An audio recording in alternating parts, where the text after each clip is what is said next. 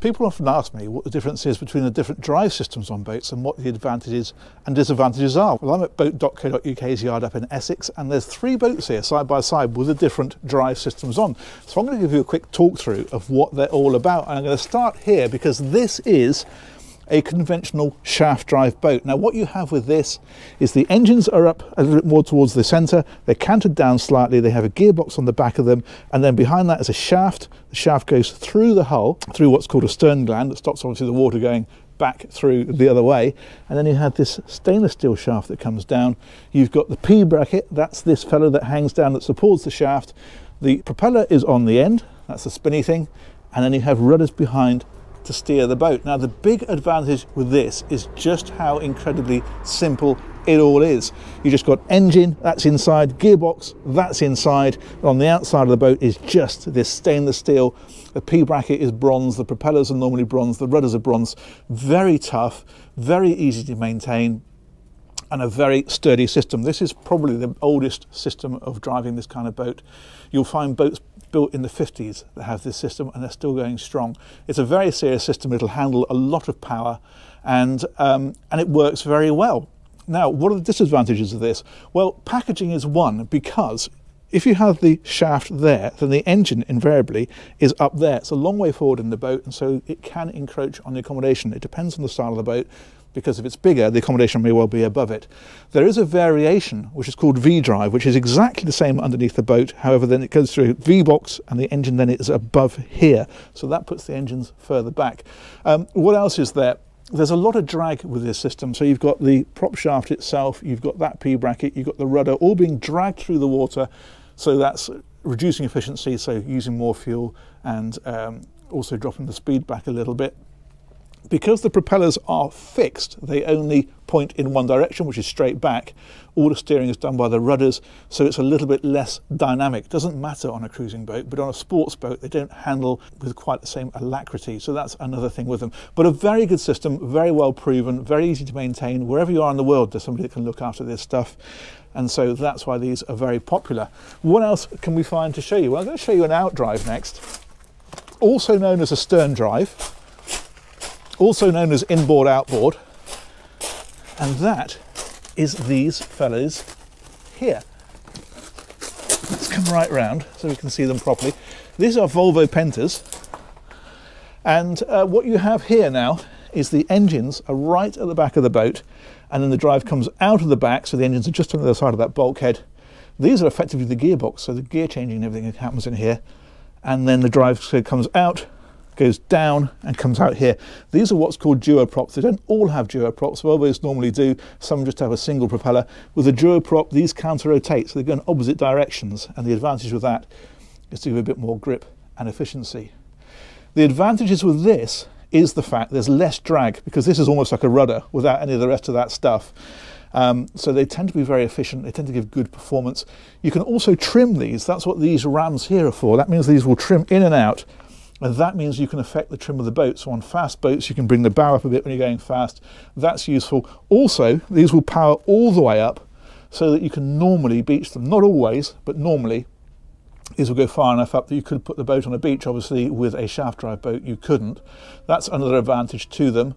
So they're efficient. The packaging is very good because the engines are right at the back. So great, again, for sports boats. And they work very well. They've been out for a long time. You'll find outdrives on boats dating back, I think, to the 60s. The very first Princess boat was a Project 31, and that was on outdrives, and that came out, I think, in 1965. So again, pretty well proven. So what are the downsides to these? Well, there's a lot going on the outside of the boat. All of this is aluminium. You've got these rams here. The whole thing steers as well. You've got these rubber bellows, they're called, up here. That's so that as the thing tilts and turns, you're keeping that water protected. You've got these little bellows on here as well. All this stuff needs to be serviced. So every other year, you've got to have these dryers off. You've got to change these bellows because they go rigid over time, and then if they split, the water gets inside, causes huge amounts of damage. These rams, they can wear out over time. So there's more maintenance with these, but it's not horrific. As I say, it's every other year. Probably once a year you change your oil, and every other year you take the drives off and you do all that kind of stuff. There are a couple more advantages to mention One is that the handling with these is very good, because when you steer the boat, this whole thing turns, and not only does it act as a rudder, but the actual thrust, you can imagine as this turns, the thrust is now coming this way, and so it really pushes the boat about. So in a sports boat, you get much faster handling. That's pretty good. And there's another feature with these as well, which is if you are going along at 30 knots and you hit maybe, I don't know, a huge plank of wood in the water, as it comes down the boat, these are designed to tilt up. So they will actually go up out of the way and then come back down again. So they're quite good from that point of view as well. So in essence, these are more efficient, they're better packaging, they're faster, but you've got more maintenance going on with these. And then the last thing perhaps to mention as a disadvantage is it puts the weight of the engines right at the very back of the boat. It's not quite as well balanced as a shaft drive boat where the engines are further forward. You can imagine from a centre of gravity point of view, put the engines in the middle and it balances the boat nicely. Put the engines right at the back, not quite as good. But these, very good for sports boats. My boat has a single one of these. You can have these as single or twin, as indeed you can with the shafts. So a good system. But as everything with boats, they're all a compromise, and the compromise of this is there's a bit more servicing work going on, there's a bit more to go wrong. Some people swear by them, I personally quite like them, some people swear at them. They're known as the devil's egg whisks because of the problems you can sometimes have with them. But generally speaking, they're well proven and they're a good system. Let's go and have a look at IPS. So we'll go over here, more outdrives over here. Again, these are Volvo Penta with the duo props. But this boat here is a Princess V48, and this is on IPS pod drive. So let's come right to the back. Now these initially look a little bit like outdrives, but they're not. These face forward. The front of the boat is down that way, and the back of the boat is here. Now, one of the things I didn't mention about outdrives, another limitation, is the horsepower. You used to be able to get up to about 230 horsepower through outdrives. These days you're up to 440 horsepower on diesels. Petrols invariably do more horsepower because they have less torque. But if we talk about diesels, 440 is about the max. With these, I think you're up to, 1,000 horsepower now they can put through these. Now, the advantage with these, you can only have them in twins, but the big advantage is the maneuverability, because these are computer controlled, they swivel. And that means that you can have a joystick, you push the joystick to the side, it can swivel these two independently of each other and control the thrust and make the boat do exactly what you want. And that was the big selling point of these. Having said that, they have now introduced joystick control on outdrive, so you can do a similar thing with outdrives. But these are better from a maneuverability point of view because the props are further forward on the boat, they've got a bit more leverage. So they're very good from that point of view. The forward-facing props, incidentally, the idea of these is to make them more efficient because they operate in completely clean water. Because the boat is travelling in that direction, the water hitting them is not dispersed by the casing of the outdrive or the shaft as it is with the other configurations. These are biting into completely clean water, and they are reckoned to be about the most efficient. So that's the upsides. Downsides on these, well, firstly, you can't tilt them. So you couldn't put this boat on the ground, for example, as you could with an outdrive boat. Some people are concerned that if you hit something hard in the water, you could rip one of these off and cause all sorts of damage.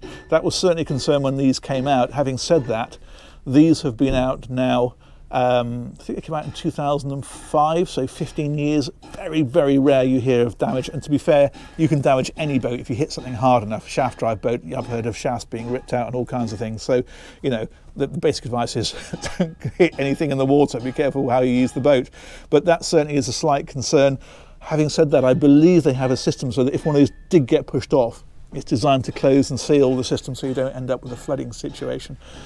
One thing you do find with these is they are very complex. So you really need these to be serviced by somebody who really knows what they're doing. And in some parts of the world, perhaps they're not quite as ready for these as other places. So you need to be perhaps a little more aware. Certainly all the major boating areas, no problem at all dealing with this kind of stuff. They're very established. But that's the thing with them. You are potentially into more cost from a maintenance point of view and more complication. A lot of computer control going on with these sorts of things and a lot of mechanics. But as I say, from a maneuverability point of view, they're excellent. They will handle more power than an outdrive will, so you can put these on bigger boats on an outdrive. With an outdrive, really, you're limited to about probably 45, 50 feet. These, you'll find these. In fact, they can do these up to quad drives, so you'll find these on, 60, 70 foot boats sometimes.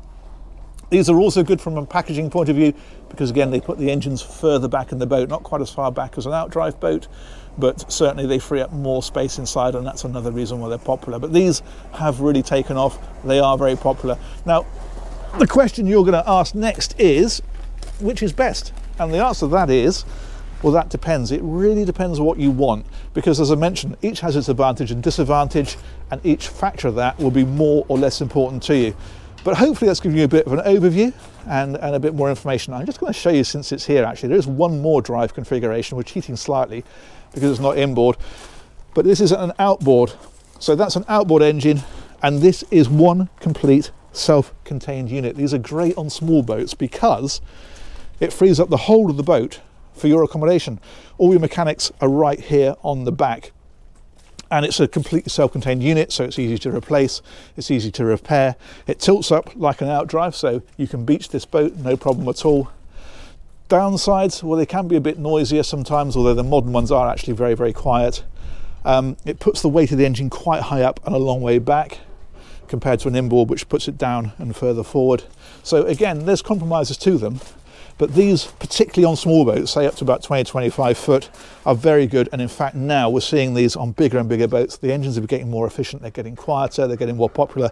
In America in particular, it's not uncommon to find maybe 4 or more of these on 50 and 60 foot boats, really powerful engines. You're seeing 300, 350, even 400 horsepower now. So these are still very, very popular and certainly have a big market. And I think we'll see these more in Europe as well, particularly as people start to go more towards petrol engines, which the vast majority of these are.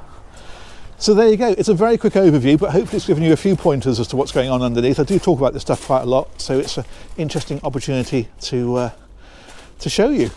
And also, while we're here, I'm going to show you boats.co.uk's yard, because this is a proper Aladdin's cave. I'm up here doing some filming today, but look at the stuff that they've got here. It's just huge. If you're boat shopping, there are worse places to go. Let's have a walk over here. What have I been filming today? This V48 I filmed. I filmed this Beneteau, this Doral. There's a Sunseeker up here, 1996 Sunseeker. Bit of a classic. There it is, Manhattan 48. That's quite a cool boat. There's a Broom, there's a Beneteau. And you'll see some of these, if they're not on the channel already, coming online. Look at this. This is a Fairline Sedan 32. Can't see it outside very well because the sun's in the wrong place, but let's go around here. There we go, look at that. Very much part of Fairline's roots. It's a Fairline Squadron 43 next to it. A lot of stuff here. Anyway, there we go. I'm going to get back to filming some boats for you guys now, but hopefully that's been interesting. We'll catch you on another one very soon. Take care, bye-bye.